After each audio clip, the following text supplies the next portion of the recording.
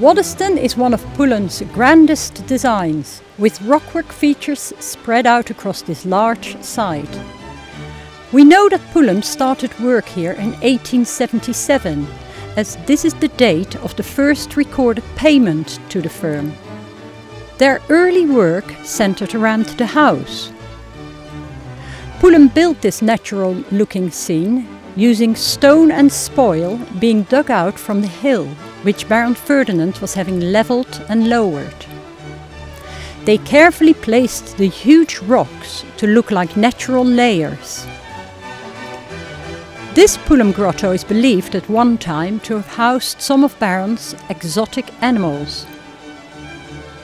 A large quantity of Pulham rockwork is to be found in the private water garden near the dairy.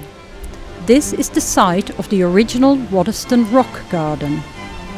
The Baron's visitors would have approached the rock garden via a rustic building at the top of steps. Sadly, the rock garden was largely abandoned after the Second World War, a story common to many Pulham sites. It was only cleared in the 1990s when the main features were found to be intact, showing the quality of the work.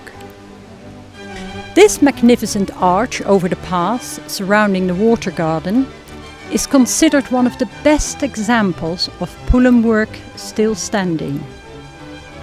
As we come to this large rock outcrop, we see an entranceway appearing. Going through, we find an inner chamber divided into two, possibly another animal shelter. The path continues right round the pool, passing a large rocky outcrop containing shells and this pretty cascade. This part of the rock garden is largely made up of artificial Pulhamite rock. Here we find another rockwork built specifically to house Baron Ferdinand's North African goats. Waddesdon Manor is a great example of the breadth of Pulham's creations, with rockwork designed to be both practical and ornamental. In some places it disguises and adorns functional spaces, in others it simply provides beautiful rock features meant to please and delight.